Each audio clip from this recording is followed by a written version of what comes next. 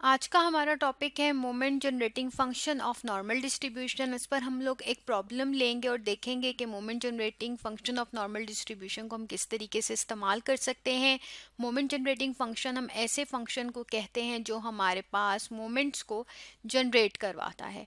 Moments को हम किस लिए यूज़ करते हैं, हमारे पास हमारे पास आता है, यानी सेंट्रल वैल्यू का हमें पता चलता है, वेरिएंस का कि हमारी जो वैल्यूज़ हैं वो मीन के इर्द गिर्द कितना फैली हुई हैं, और शेप ऑफ डिस्ट्रीब्यूशन यानी शेप का पता चलता है जिस भी डिस्ट्रीब्यूशन की हम बात कर रहे हों। जैसे यहाँ पर हम नॉर्मल डिस्ट्रीब्यूशन की बात कर रहे हैं, शेप से हमारी क्या मुराद है, हमें पता चलता है कि जब हम कर्व प्लॉट करेंगे वो राइट टेल पर कितना है, या हमारे पास लेफ्ट टेल पर कितनी वैल्यूज़ हैं, या फिर वो हमारे पास बिल्कुल सिमेट्रिक होती है, उसको हम देखते हैं इस मोमेंट्स के जरिए। तो नॉर्मल डिस्ट्रीब्यूशन से हमारा क्या मतलब है? नॉर्मल डिस्ट्रीब्यूशन हम कहते हैं जब हमारे पास कोई रैंडम वेरिएबल x हो जिसकी हमारे पास जो वैल्यूज़ हैं उनका अगर हमारे पास जो प्रोबेबिलिटी डेंसिटी फंक्शन है वो इस फॉर्म का हो 1/σ√2π e⁻½ x - μ by sigma whole square. तो हम कहते हैं वो रैंडम वेरिएबल क्या करता है, वो हमारे पास हमारी नॉर्मल डिस्ट्रीब्यूशन को फॉलो करता है।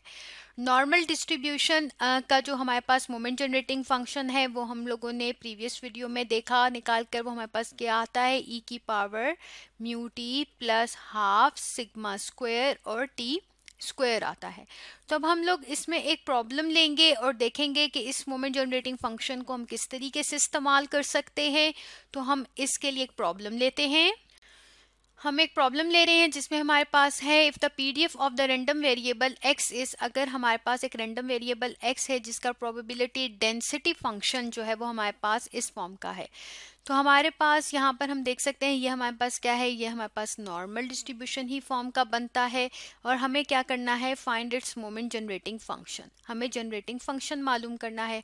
अब हमें पता है कि हमारे पास जो जनरेटिंग फंक्शन है, मोमेंट जनरेटिंग फंक्शन है, वो हमारे पास नॉर्मल का क्या है, वो हमारे पास ये आ रहा था जब हमने प्रीवियस वीडियो में इसको निकाला। तो और हमारे पास ये जो इंफॉर्मेशन है, यानी कि ये जो है अगर इसे हम लोग नॉर्मल डिस्ट्रीब्यूशन से कंपेयर करेंगे तो हमारे पास है वो हमारे पास इस फॉर्म का है जो नॉर्मल डिस्ट्रीब्यूशन का प्रोबेबिलिटी डेंसिटी फंक्शन है। तो हम लोग सिंपली हम देख सकते हैं जो मोमेंट जनरेटिंग फंक्शन हमारे पास यहाँ पे बन रहा है, अगर हमारे पास म्यू की और हमारे पास सिग्मा की इंफॉर्मेशन गिवन हो तो हम लोग सिंपल तरीके से मोमेंट जनरेटिंग फंक्शन को इस चीज़ को यूज़ करते हुए कंप्यूट कर सकते हैं।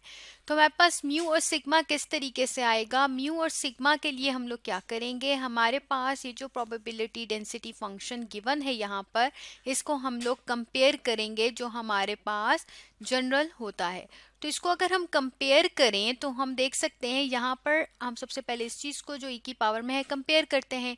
यहाँ पर +7 है जबकि यहाँ पर -μ होता है। तो इसका क्या मतलब है कि अगर हम इसको देखें तो ये हमारे पास x -7 इस फॉर्म में हम इसको अगर लिखें तो ये x + 7 बनता है।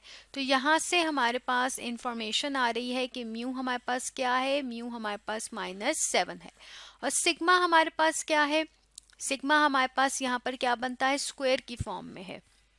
और 32 यहाँ पर गिवन है जिसमें हमारे पास यहाँ पर 2 जो है वो क्या है, वो मल्टीप्लाई हो रहा है। हम इसको इस तरीके से देख सकते हैं जैसे हमारे पास e की पावर में जो गिवन है हमने उसको यहाँ पर लिखा है, हाँ, ताकि हम इससे कंपेयर कर सकें। तो अगर हम इसको इस तरीके से लेते हैं जैसे हमारे पास यहाँ पर है 32, अगर हम इसमें से 2 को कॉमन लें तो यहाँ पर हमारे पास क्या बन जाता है, 16 बन जाता है, क्योंकि हमें यहाँ पर 2 चाहिए, ठीक है। और यहाँ पर हमारे पास जो है वो 2 मल्टीप्लाई कर कर यहाँ पर लिखा हुआ है 32।